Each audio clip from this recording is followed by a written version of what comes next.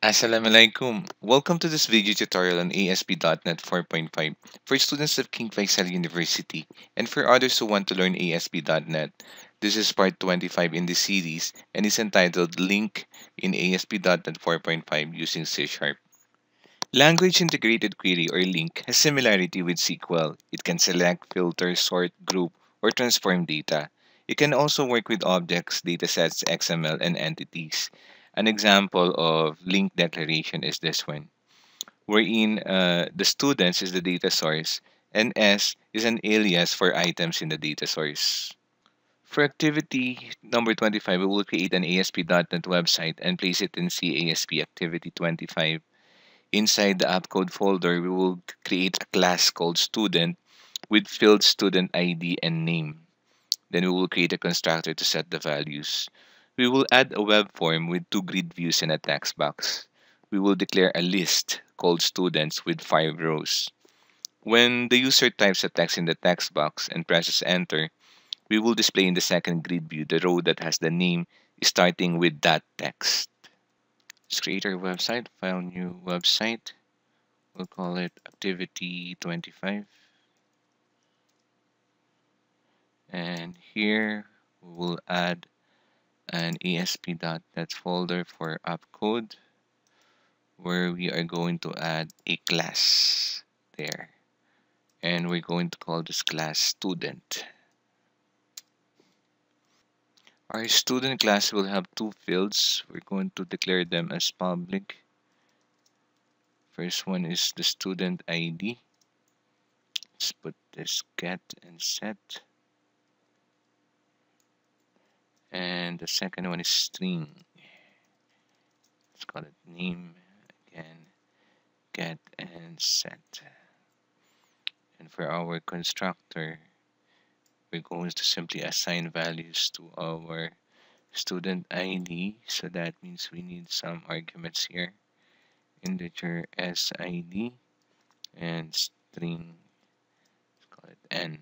So this is equal to SID and our name is equal to N. Okay, class. For our class, now we can create our web form. Let's default.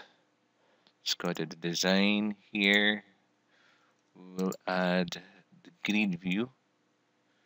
Yeah, here from data. So this grid view 1. Below it, we'll type starts with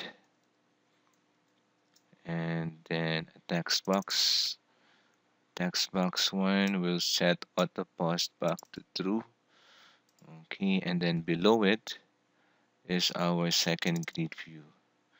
Okay, now we can go to our code behind.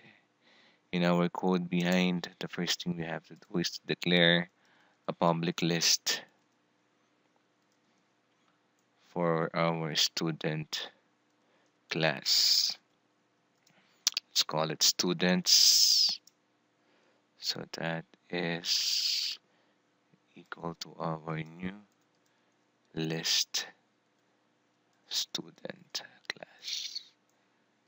Okay, so it's public. Now in our page load, we can start adding some rows. New student. First one, Abdullah or Abdallah. I'll just copy it. Okay. 1, 3, 4, and 5. The second and third and fourth and fifth. Second is Ali. Third is Salem. Fourth is Mariam. And the last is Allah. Okay. Now we can set the data source for our grid view to students. Data source is equal to our students. Then we can bind it. Grid view 1 dot data bind there. Okay.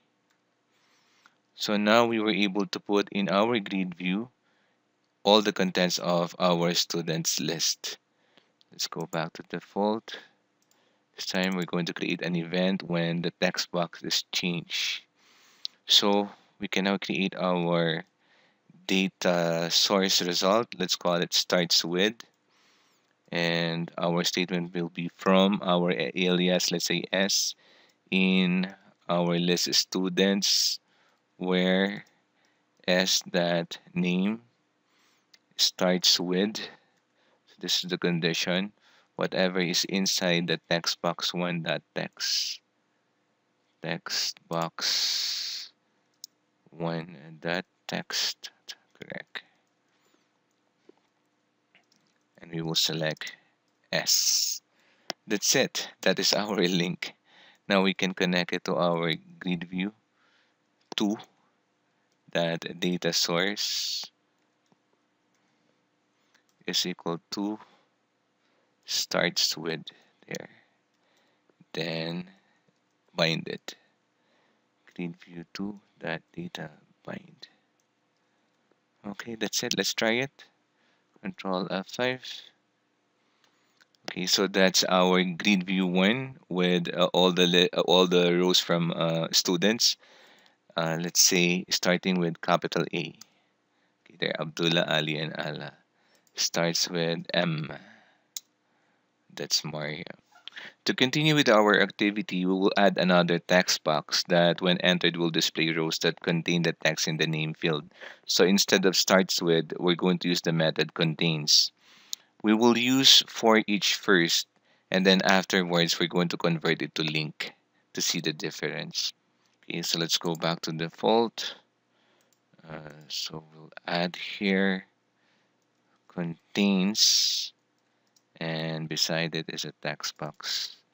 Text box 2, and of course auto pause back should be true. Then we can create our event. So the idea is that we should start with for each. So declare student contains,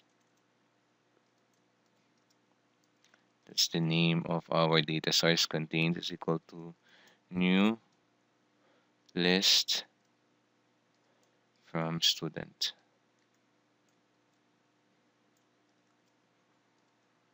So we'll use for each. For each student, our alias is S in students. So we need to use a condition statement if S that name that contains whatever is inside text box 2 dot text, we will add it in contains our data source. That's it, class. So grid view 2, that data source first, set the data source to our contains, and then we have to bind it. Grid view to that data bind. Okay, let's run it again. Okay, so containing L, there, Abdullah, Ali, Salim, and Allah. Containing D, only Abdullah. Okay, so this time we're going to change this into a LINQ statement. Let's first comment this one. Instead, we're going to convert this to a LINQ statement. So the data source result is contains from our alias in our data source students, where S that name contains whatever is inside text box 2 dot text, and we will select our all from S. That's it. That is the leak. So this is the equivalent statement of this for each statement. Let's look at it in our browser and do the same L. Okay, same result. Well, congratulations, we just finished discussing LINQ in ASP.NET. Thank you for taking the time to watch this video. Maas salama.